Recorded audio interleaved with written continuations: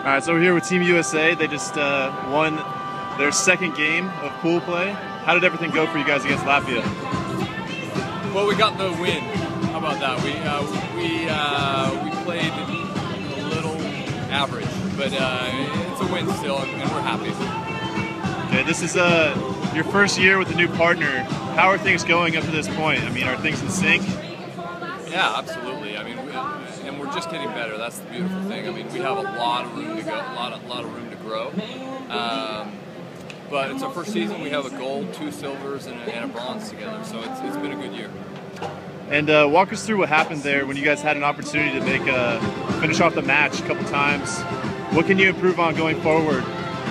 Well, my partner got bounce happy. He tried to bounce every single ball, so that's what happened.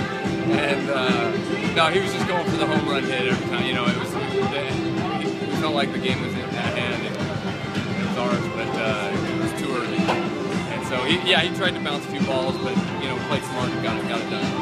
And it seems like this is the first time that the energy in the crowd is really revving up. What's it mean to play in front of your family and back in the U.S.? It's awesome, man. We get to play in front of our family on the AVP and stuff, but it's here to play at different countries and to see them with our uniform on, with USA on our chest. It's really something special. Awesome. Good luck to you. Thanks.